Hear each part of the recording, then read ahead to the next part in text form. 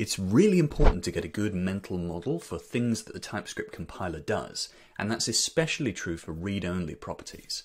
So here, we've got this age property up top here, or variable, and age here is inferred as a number. So if I reassign age here, it's going to work because age is declared with a let, and it's saying that this age can change over time.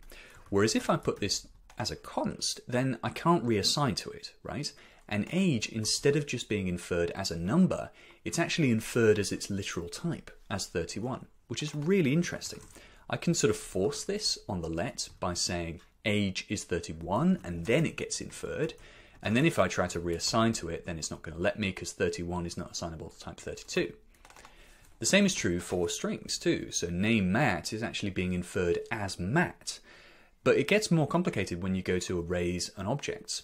Here, even though I'm declaring the array as a string, or rather as a const, members of the array can be manipulated. So I can say tspeople0 equals Eddie, for instance. So here, it's being declared as string inside the member, whereas if I say as const, then first of all, I'm not going to be able to reassign to it, but also this is now going to be declared as its literal, so it's going to be inferred all the way down. And the same is true for objects too. So here I can say more tspeople.anderist equals whatever, but in here I can say as const, and now everything is inferred all the way down. This is really critical if you want like type checking, or you want inference based on the members of the array that you're passing in or the values of the objects that you're passing in. And this is where TypeScript, getting that mental model really solid, is going to help you in a ton of different places.